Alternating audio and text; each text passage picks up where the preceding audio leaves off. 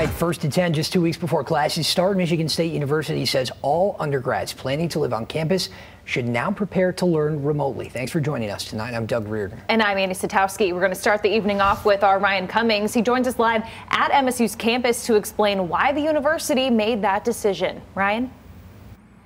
Guys, the school's president sent out the notice saying that this all will be taking effect immediately. And we talked to several students on campus, so this could be the case for thousands of students that they're now going to have to find new housing.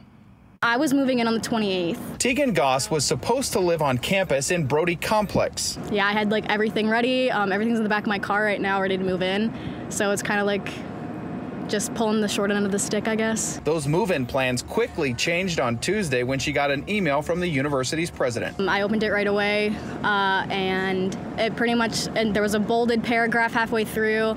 I read that first before reading the whole thing, and it pretty much just said like all undergrad students are gonna effective immediately be off campus. Within 30 minutes, she submitted her lease to an apartment. No, I was like shaking. I called everyone immediately. I was just like, what do I do? Like my knees are shaking, like I can't stand up.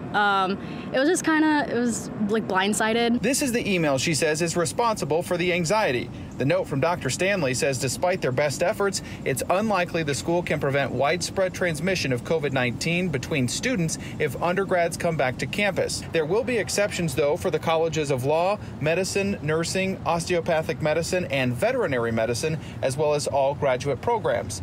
Research initiatives will continue as well. The school is working with international students on visa statuses and those needing labs, studios, and performance-based classes that are required for graduation.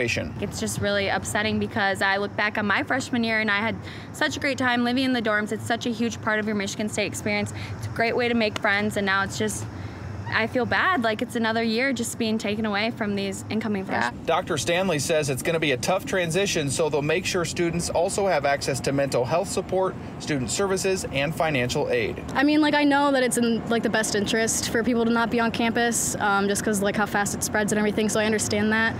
Just trying to calm myself down after everything. And a lot of students probably feeling the same way as Tegan tonight. Those refunds, we are told, or credits will be issued if you already paid for the fall semester. There are, again, some exceptions to the rules on this, so if you'd like to read the entire statement from Dr. Stanley, we've posted it on our website, fox17online.com. Reporting live from campus in East Lansing, Ryan Cummings, Fox 17 News.